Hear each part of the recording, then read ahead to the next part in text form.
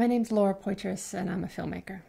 I do documentary films, and I do work that looks at broad themes, but I tell the stories by looking at individual stories and try to document historical events as they're unfolding in real time.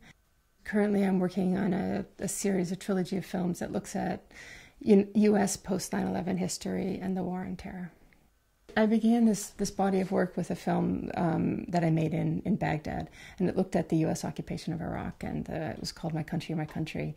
And the story followed a Iraqi doctor living in Baghdad and his family, and it juxtaposed his life with the U.S. occupation, and I had access to both. And I was interested in sort of looking at how civilians were coping with this occupation and how you could really see, like at a very high level, U.S. military engagement, involvement, sort of running the show behind the scenes. When I went to Iraq, I didn't have the intention of doing a series or a trilogy, but when I was planning to go to Iraq, Guantanamo had been opened. And I knew as I was editing it, I said the next thing I really needed to take on was Guantanamo. So I decided to go to Yemen to make the film, and because the largest group of detainees still being held at Guantanamo are Yemenis.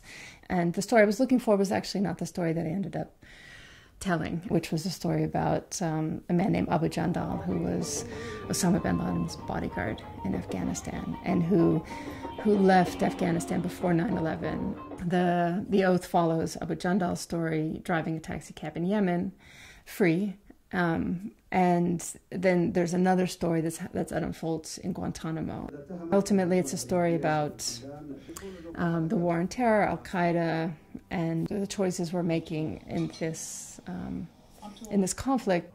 So I'm working on the final chapter of this trilogy. Some of the themes will be NSA surveillance, WikiLeaks, war and whistleblowers, and it will look at kind of how the war on terror comes home. My work is absolutely, completely dependent on the people who open their lives to me and take huge risks in doing so often. I mean, in most of the films that I've been working on in this trilogy, pretty much everyone has their life on the line in one way or another. Their life, their freedom. And so it's really, the films are based on, their courage to allow me to sort of go along on these journeys.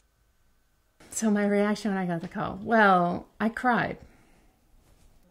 I get this call that's like sort of the greatest encouragement you could imagine for your work, right? Like it's saying, yes, we really want to encourage you to keep going. And so it was profoundly moving.